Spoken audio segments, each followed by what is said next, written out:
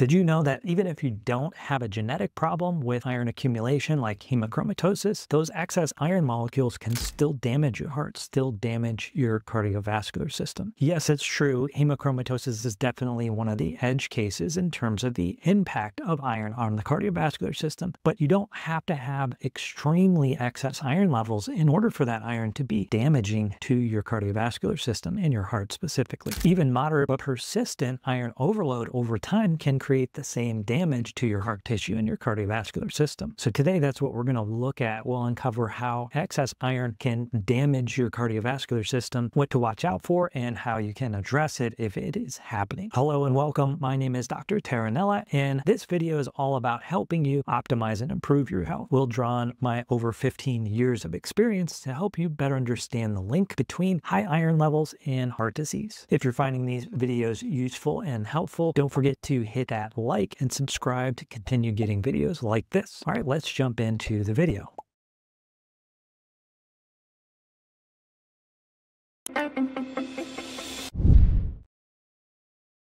So the problem here is we have a double-edged sword. On the one end, iron is definitely a vital, important piece for producing hemoglobin and transporting oxygen so that we can turn potential energy like carbohydrates and fats into actual energy. On the other side of that sword is that when the body absorbs too much iron, it can actually create problems. It can start to deposit into tissues where it's not supposed to be, and that buildup, that accumulation of iron can cause problems in areas like the liver, the pancreas, and of course, what we're mostly going to be discussing here is the cardiovascular and heart tissue. So what's the big deal with a little extra iron being deposited in the heart and pancreas and other areas? Iron is a pro-oxidant, and oxidative stress is one of the main things that damages our tissues. And over time, this can lead to things like cardiomyopathy, which is an enlargement of the heart, arrhythmias, and congestive heart failure. So understanding the impact of iron overload and high iron levels on your heart tissue can not only protect you from these potential problems and hazards, but it can also improve your health overall by reducing that oxidative stress. So why does this actually occur? How do people get iron overload or excess iron? Sometimes it just happens from consuming too much, either in the way of a supplement or too much red meat or too much animal-based protein. Sometimes you have a genetic problem with increased absorption of iron from the digestive tract, so you're not necessarily eating too much or more than the regular person, but you're just absorbing a lot more of what you do consume. And then there's also iron infusions and blood transfusions where people are anemic and they actually have to get more iron, but that can get overdone in some instances, leading to iron accumulation. And then the last reason, which is not as common, but decreased excretion of the iron through the digestive tract. So the mistake or obstacle that sometimes people run into when they're having excess iron or iron overload is that the symptoms can be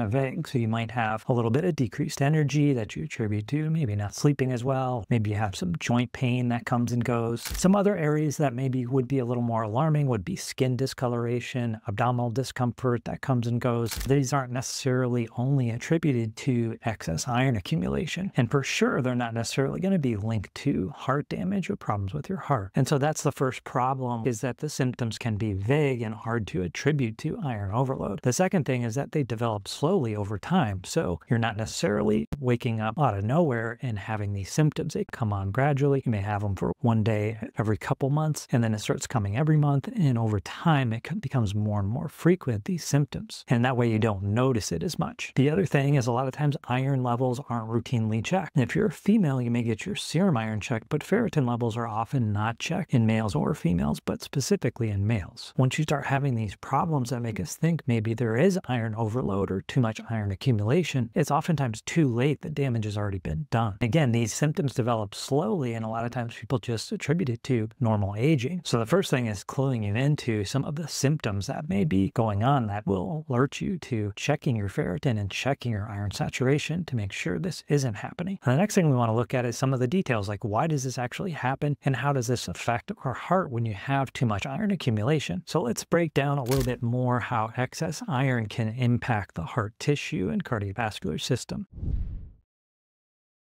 So when free iron interacts with oxygen, it's going to create something known as a free radical. And free radicals by nature are going to damage the tissues that they interact with. If that iron's floating around in your blood vessels, it's going to damage those blood vessels, leading to sometimes buildup of plaque and sometimes damaging the heart tissue itself. Normally, the levels of iron that are floating around in the blood are tightly regulated. They're bound to a protein and they don't come off of that protein unless the iron is inside a cell. And that protein is called the transferrin protein, and that's something that can be measured as the transferrin saturation. So as the saturation, meaning the amount of iron on that protein, goes up, it's going to be less tightly bound to that protein, meaning it can fall off more easily. When it falls off, that's when it can interact with other tissues in a process called ferroptosis. When that happens, it not only damages the tissues, it also, when it happens over and over again, it's sapping or reducing your body's antioxidant systems. So initially, the antioxidant systems will get triggered and start to try and quench the oxidative damage that's going on from the iron. And these would be things like glutathione and vitamin C. But over time, the reserves of those antioxidants get depleted. And that's what we see in hemochromatosis, is that there's organ damage over time. It doesn't happen on day 1 or even day 10. It's going to happen 10 years down the road, but it happens slowly. So there's a little bit of damage, a little more, and over time it's cumulative. But the other thing is you don't necessarily need to have actual frank hemochromatosis to have this problem. Hemochromatosis is a problem of excess iron that is genetically driven, but there are different genetics that can also contribute to iron accumulation. And with people changing their diet to more animal-based protein and doing things like carnivore, you may have a more subtle genetic picture for hemochromatosis, meaning you don't actually have it, but because you're consuming so much and you have a little bit of increased absorption of iron, your levels are going to start to creep up. And that's what studies looking at this find, is that even if you don't have actual hemochromatosis, if you have elevated iron levels for extended periods of time, you're going to end up with the same heart cardiovascular damage as someone that doesn't actually have frank hemochromatosis. So it's really the iron excess and the effect of that iron on the tissues that we just described that's doing it, even without hemochromatosis. So there's various ways that excess iron can intersect in your unique situation to create these problems. In the case of the cardiovascular system, the excess iron can start to damage the functioning of the heart. You start damaging the contractility proteins in the heart muscle, and you can start to have weakness there in the heart tissue, and it can weaken the pumping action, leading to what we call cardiomyopathy, which means the heart starts to expand and balloon out because the contractile force is not as strong. Arrhythmias can also occur from excess iron, in the sense that the iron actually starts to get into the electrical conducting system in the heart, which can then cause skipping of beats or excess beats, which can lead to arrhythmias. And of course, the classic arteriosclerosis and heart disease is happening from that excess iron not being able to be quenched by the antioxidant system because there's just too much coming in, and that starts to damage the blood vessels and damage the tissues within the artery wall called the endothelium. Over time, that inflammation plus cholesterol creates more plaque buildup. And there's definitely plenty of research to validate all these things that I've said in the literature, and I'll put some links in the description for you to check out if you want to look at those. But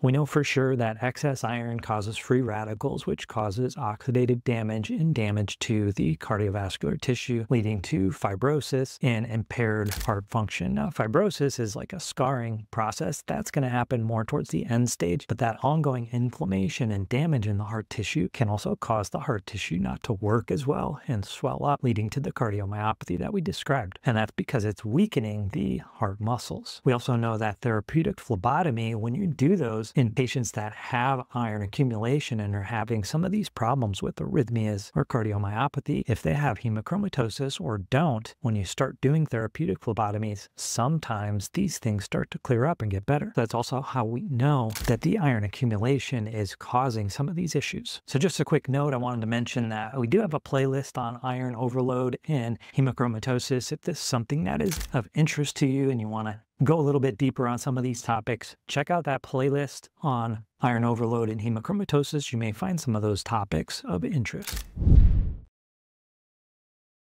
So here's some of the important points that I want you to take away from this video. In terms of protecting your heart from excess iron and high iron, the key is early detection. The longer you have that iron sitting in your body, those high levels, the more likely you're going to have damaged tissue, specifically your cardiovascular system, but other organs as well. If it's high, then you definitely want to find the cause. Maybe you're consuming too much iron-rich foods, maybe you're taking a supplement that's impacting this, or maybe you actually have hemochromatosis. Knowing this is going to help you with the next step, which is actually managing it. And you can get tested for things like ferritin, iron, and iron saturation. These are going to give you some good ideas on what's going on with the overall iron levels in your body. And typically this isn't just a one and done thing. Yes, you want to check it at least once, better than none, but you may want to check it periodically as you're aging, especially for women. As they age and they're not menstruating, the iron levels tend to go up, and that's when some of these things might start to arise. The same is true for males. They're not menstruating, of course, but the iron levels do tend to accumulate over time, especially if you're someone that does have a little bit higher iron absorption, and especially if you're consuming lots of red meat. So when thinking about iron and your cardiovascular health, moderation is always going to be key. Some people can tolerate lots of red meat and lots of iron levels and not tend to accumulate it, while others are more sensitive to it. So it is really based on your unique needs. So hopefully this helps you better understand the link between high iron levels and heart disease. If you have questions on anything in this video, please drop it in the comment section. I'm happy to answer your questions. If you want me to answer your questions in more detail and with more specifics, consider joining the membership program, where I'll put more time and attention into the questions you ask. Now, one question you might be wondering about after watching this content is, how do I know if I have hemochromatosis? And you can find more information on that right in this video here. Thanks again for watching. We'll see you next time.